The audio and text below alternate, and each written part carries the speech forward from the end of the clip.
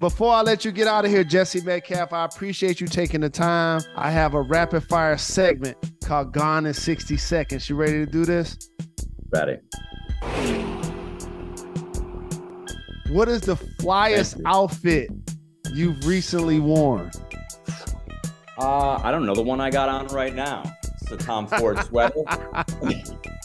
Many of your fans know you were on season 29 with your twinkle toes doing Dancing with the Stars. Which dance style do you wish you could have done?